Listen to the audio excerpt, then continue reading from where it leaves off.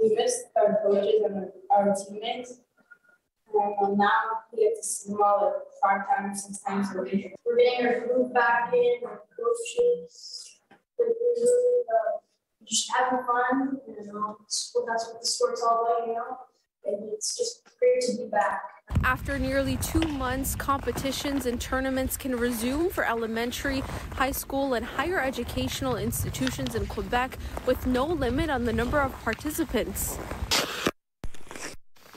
leaving many who play the sport excited to start again. It makes me feel good about myself, and it helps me learn my passions. For Dylan and Matthew, Go Habs, go! Avid Habs fans and both goalies for Lac St. Louis Lions, they say they've missed 10 games due to the health measures that were in place, something Dylan says was frustrating. It's good to be back because during the week we normally have nothing to do. They missed that sense of belonging.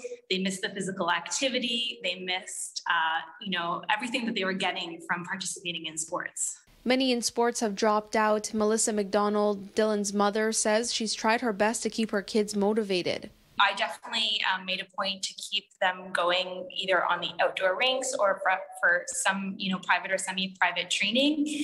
We were fortunate that we had, those options available to us.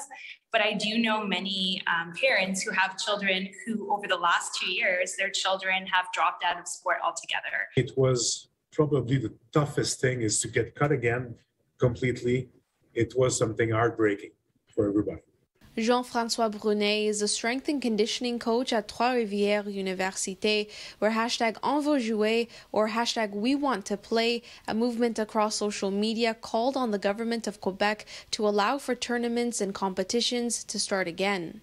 Where something important is taken away from you, when it comes back, always feels like a privilege.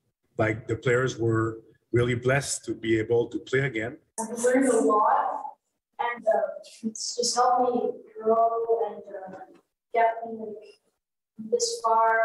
And I just love playing sports. They need the physical activity as an outlet for their energy.